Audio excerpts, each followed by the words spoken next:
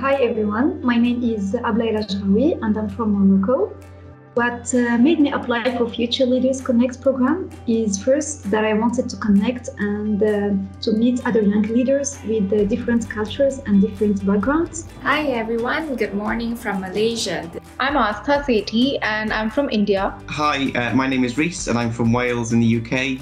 And second, I wanted to take my policy change forward, and there is no better way to do it than by discussing and learning from worldwide experts. Statistics are great, but even statistics are always presented from a specific worldview and standpoint. Hi everybody, my name is Miriam Benamza and I'm from Morocco. I applied to the Future Leader Connect program because I had a policy vision and I needed the necessary skills and extensive network the program provided for me to make that a reality. And it also struck me how similar it is to the Moroccan context. She talked about alternative thinking, innovative ideas, and also the experience on the field. And it's like, it was as if she was talking about my country.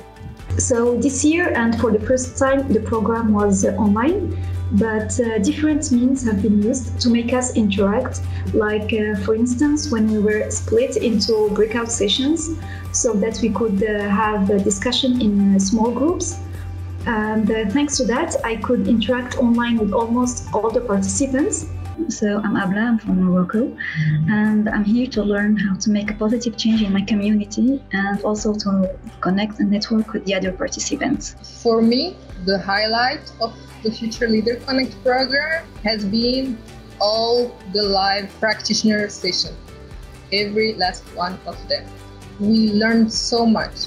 For me, it's really important, to feel yourself confident that you live according to your values. What I would say to anyone thinking of applying is really do not hesitate, because the Future Leaders Connect program is an incredible opportunity to connect with the other amazing emerging policy leaders and to learn from worldwide experts.